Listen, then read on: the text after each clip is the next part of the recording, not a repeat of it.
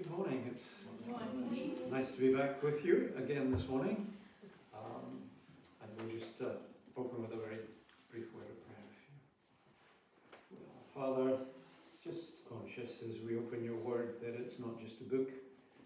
These are not just words, but it's living truth. It's the God for whom nothing is impossible, the God who created heaven and earth, would choose to speak with us. So hear us. Help us to hear what you would say to us. We ask it in Jesus' name. Amen. It's so nice to look out and see so many full seats. It's brilliant. It's really good what God's doing here amongst you. It's a real encouragement for us to come. I've spent much of the last 6 months in the book of Hebrews. It's a book that, if I'm honest, up until now, I've largely avoided, because I've always thought it was a bit too hard to get my head around, and there's some pretty difficult passages in there, aren't there? Asks some pretty difficult questions. But having bitten the bullet, I have absolutely loved it, and got so much for myself, and so just want to share some thoughts today with you based on these studies. And where do you jump off? Well, I'm jumping off in one of the more obscure passages, chapter 12, verses 18 to 24. So let's read that together. Hebrews chapter 12, verses 18 to 24. For you have not come to what may be touched, a blazing fire and darkness and gloom and a tempest, and the sound of a trumpet and a voice whose words made the hearers beg that no further messages be spoken to them. For they could not endure the order that was given. If even a beast touches the mountain, it shall be stoned. Indeed, so terrifying was the sight that Moses said, I tremble with fear. But you have come to Mount Zion and to the city of the living God, the heavenly Jerusalem, and to innumerable angels and festal gathering, and to the assembly of the firstborn who are enrolled in heaven, and to God, the judge of all, and to the spirits of the righteous made perfect, and to Jesus, the mediator of a new covenant, and to the sprinkled blood that speaks a better word than the blood of Abel.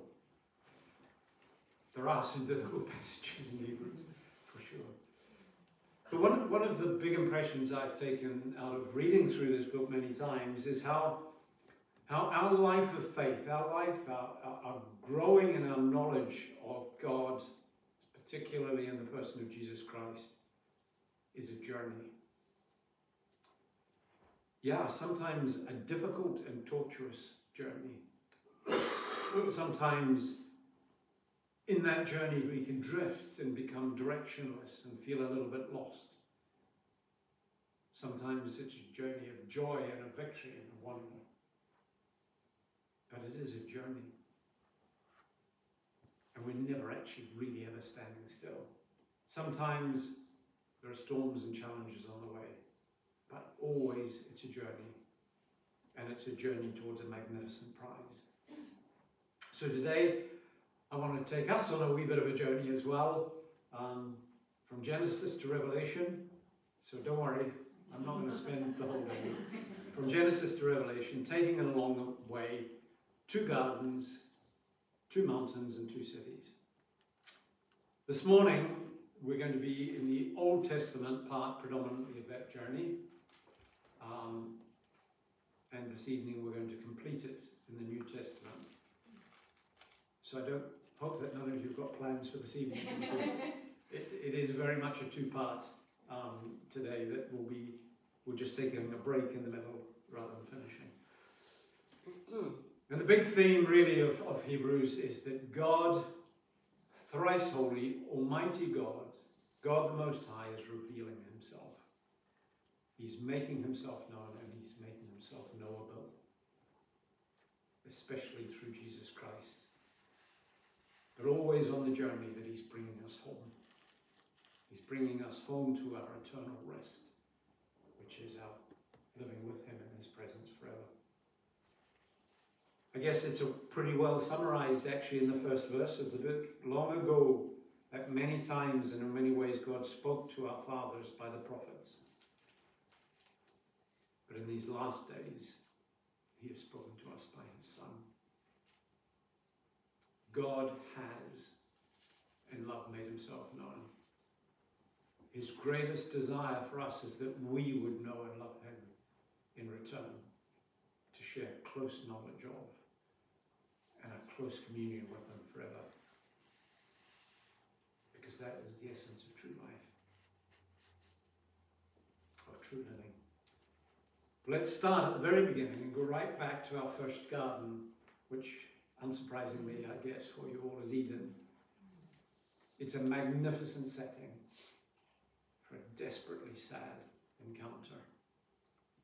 And reading in chapter 3 and verses 8 to 13, then the man and his wife heard the sound of the Lord God as he was walking in the garden in the cool of the day, and they hid. They hid from the Lord God among the trees of the garden, but the Lord God called to the man, "Where are you?" He answered, "I heard you in the garden, and I was afraid, because I was naked, so I hid." God said, "Who told you you were naked? Have you eaten from the tree that I commanded you not to eat?" The man said, "The woman you put here with me, she gave me some fruit from the tree and I ate it." And the Lord God said, "What is it that you have done?" The beauty of God's garden, created in love by him and created for us. Peopled with his crowning creation, mankind, made in his image, his likeness. Created for him and to be with him. There he comes in the cool of the day to walk beside them, commune with his precious creation, with his people, Adam and Eve. There's something beautifully close and comfortable and unthreateningly intimate in walking with someone and communing beside them. It's the thing my wife, Andrea, I do struggle sometimes to remember her name as well. It's one of the things that Andrea and I enjoy more than anything, I think, really, is walking and talking, listening, being heard, and oftentimes just enjoying the special closeness of not needing to speak as we walk. Just enjoying God's creation and one another's intimate company.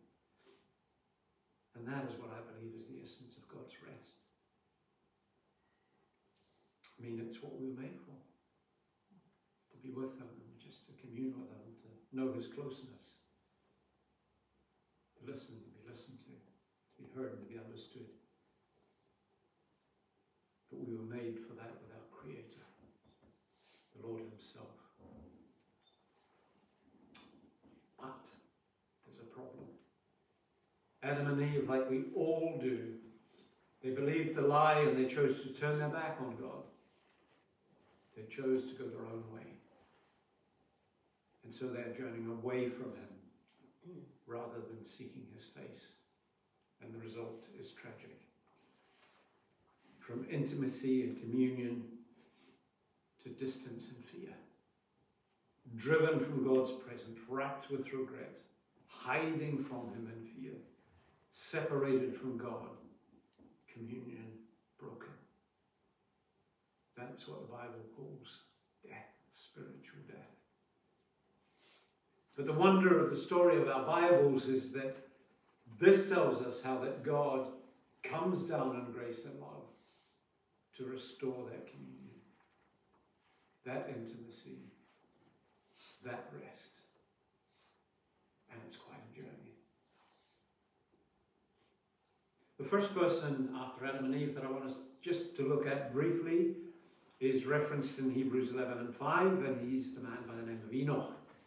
By faith, Enoch was taken up so he should not see death, and he was not found because God had taken him. Now, before he was taken, he was commended as having pleased God. So here we've got just a little vignette, if you like, a little picture of a contrast between Adam and Eve. Here's Enoch.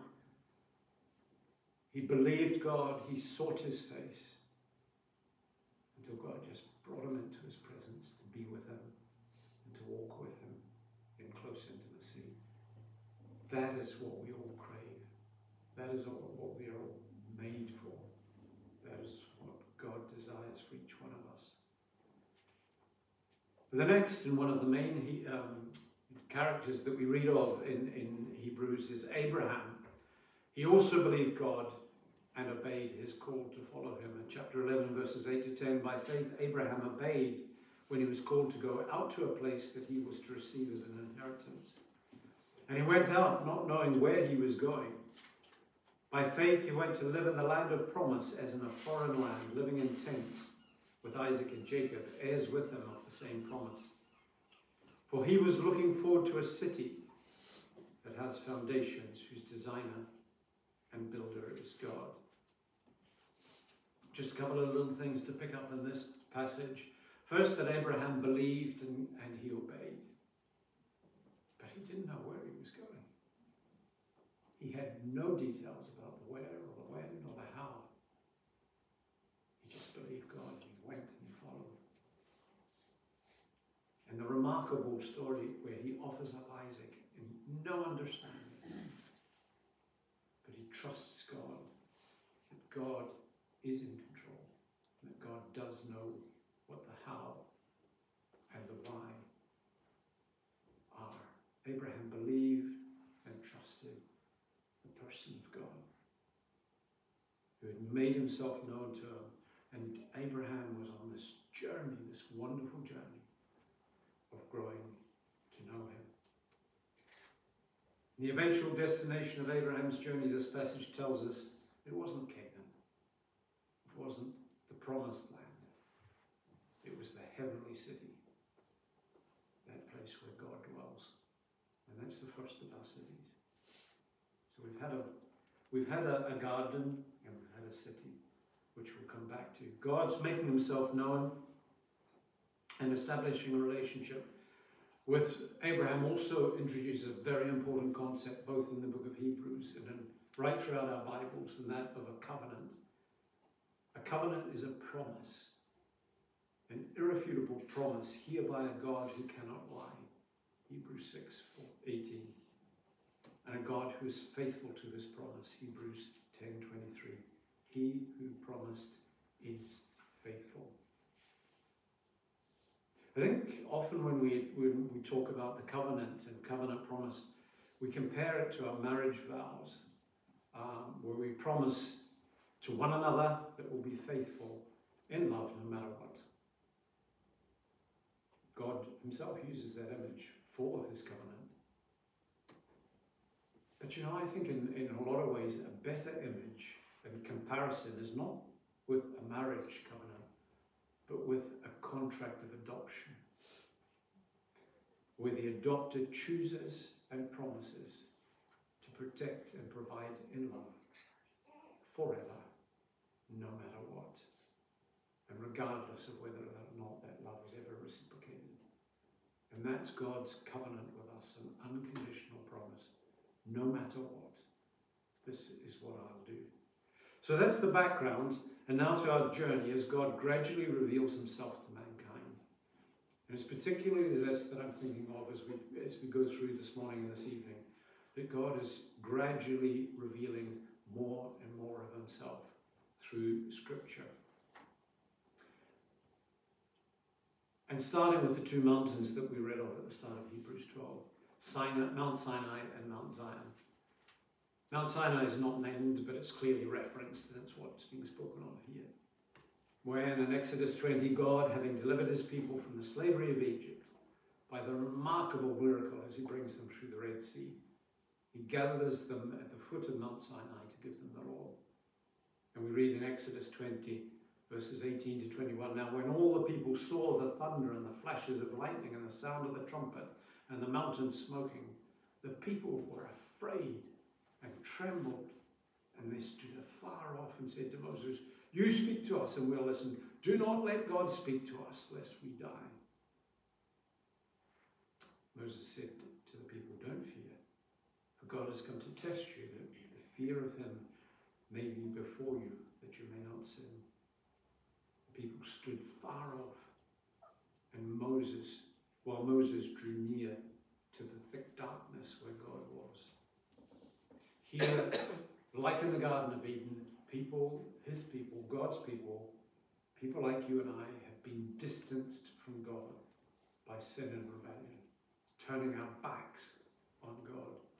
The relationship with God here is marked with fear and trembling, separation. They stood afar off, and distance.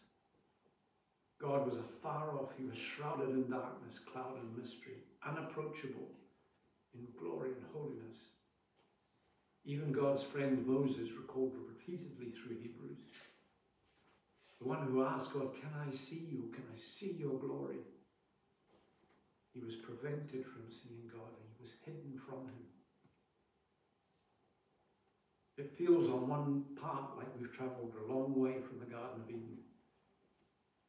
But on another sense, it seems like we're even further away, doesn't it? Afar off in fear and trembling, while God is in darkness and cloud. And that's the contrast that the writer to the Hebrews wants us to very clearly see. They're on the way to the promised land, the land of Canaan. It's described in Scripture like a garden, a land flowing with milk and honey. But sadly again, sin, rebellion, rejection of God causes the sentence of exclusion. And for 40 years, they wander in the desert.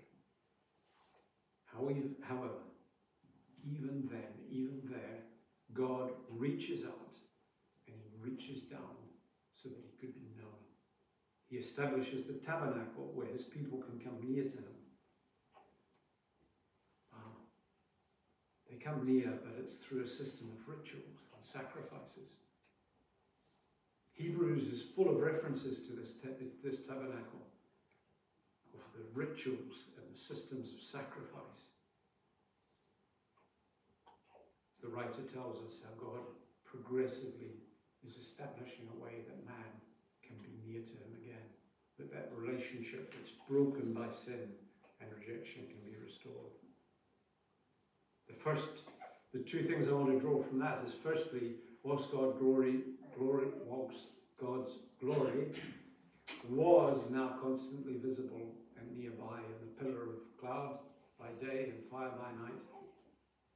We're even told in chapter 40 of Exodus, verse 34, that it came and dwelled and filled the tabernacle. Then the cloud covered the tent of meeting, and the glory of the Lord filled the tabernacle. He was there amidst, dwelling amongst his people. But he was still distant. He was still unseeable. He was still largely unknowable. And the second thing with the tabernacle is nobody could approach or speak with him except after ritual washing by the priest, and only after offering blood sacrifices. Close, but still a long way off. We're going to jump a little bit aside, but it is somebody who's referenced in Hebrews again, and look briefly at another person who's referenced in chapter 11:32, Elijah. I mention him only because God reveals himself to him in a way that I personally find tremendously poignant and moving. Here the Lord reveals an often hidden aspect of his glory and heart in a way that contrasts so markedly with these other examples of fear and trembling and distance and farness.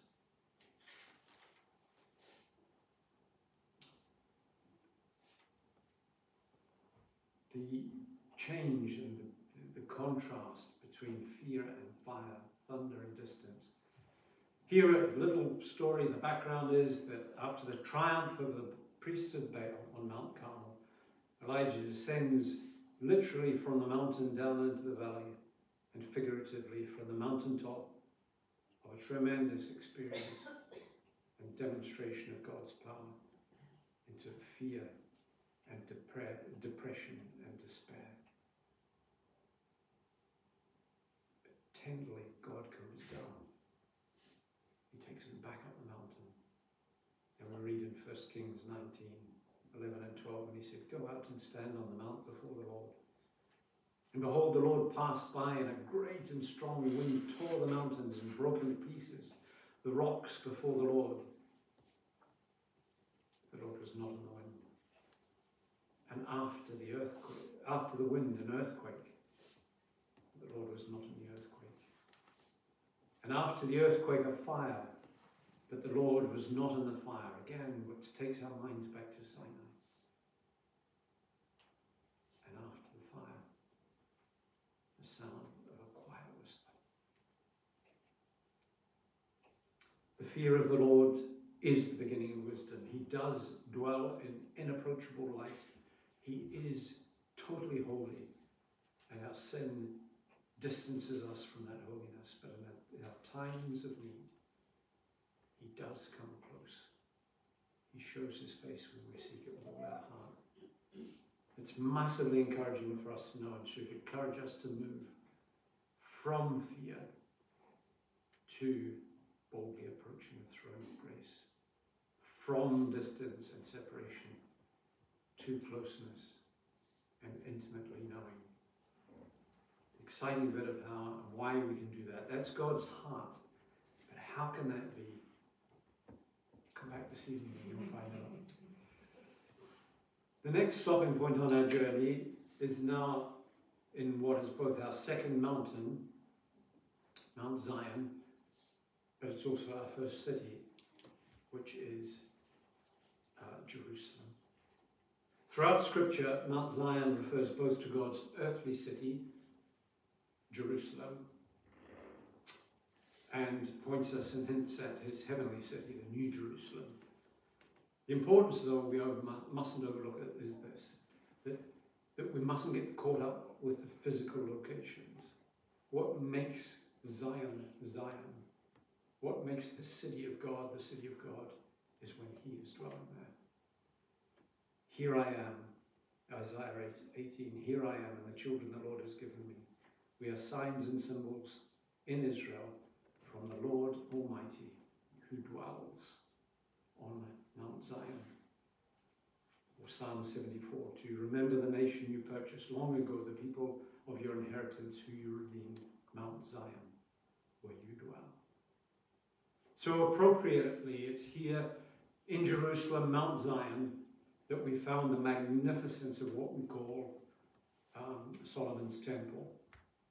It's really not Solomon's temple, it's God's temple, because every single detail is painstakingly described of what this temple was to be by God. And again, there's a couple of things I want to highlight from this temple and our first visit to Zion, Mount Zion, Jerusalem. This temple had unrivaled and unrepeated splendor. It was adorned with images from a garden, interestingly. Fruit and flowers, trees and blossoms were everywhere within the temple. And God's glory filled the temple, and he dwelt there in the midst of his people, in his city, amongst his people. But it was still strangely distant. It was still unsatisfactory to any heart that was earnestly seeking to know him. To have that close relationship, to walk and be beside him, it was still not their experience. And whilst God's presence was palpably close, he dwelt in the inner sanctuary, in the Holy of Holies, separated from his people by that thick, impenetrable curtain. Access was once a year only, then by one person alone, the high priest, and then only with a sacrifice of blood. And even then, the high priest, he entered in fear of his life. For those of us who were born as Gentiles, the entire temple was a forbidden place.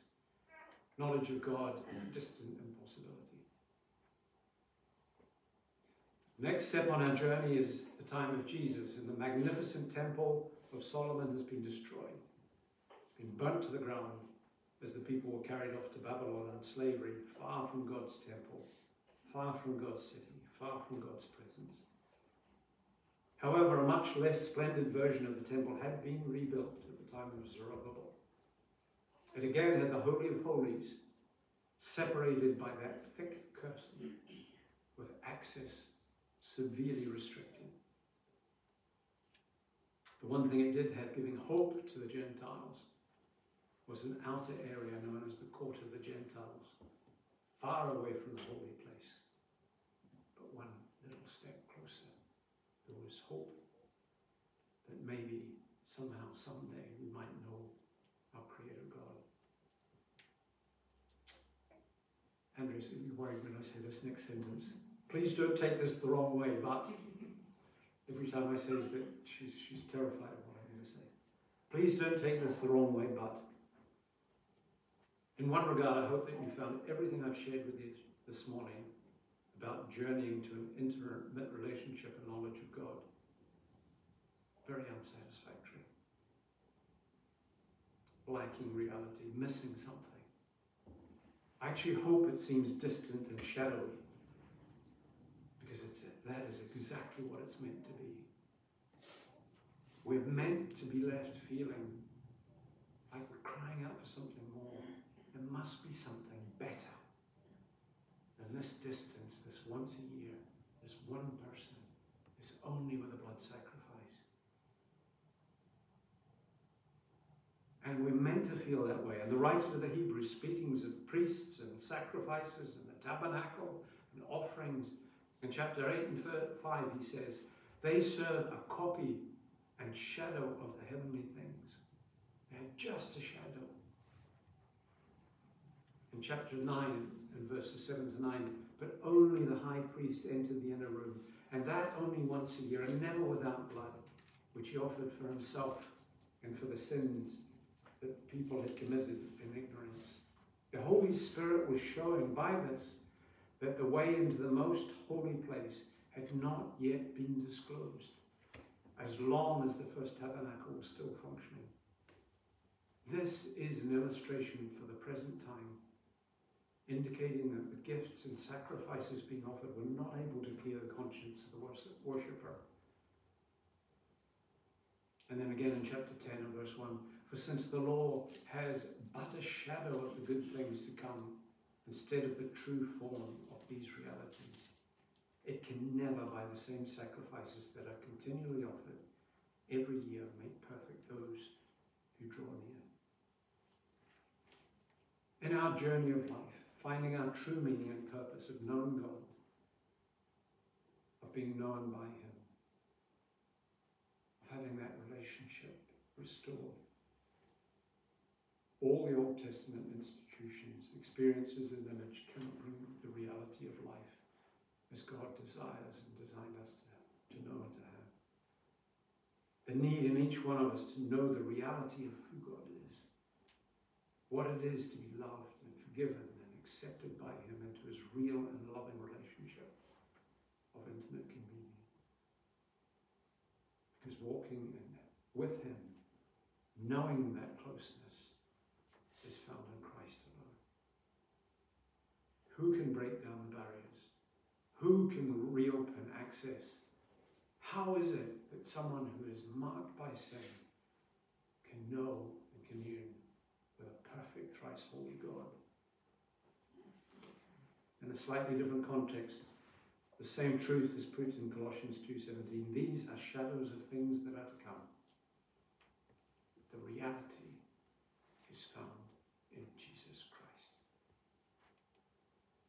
We started at the beginning of Hebrews chapter 1. Long ago, at many times, in many ways, God spoke.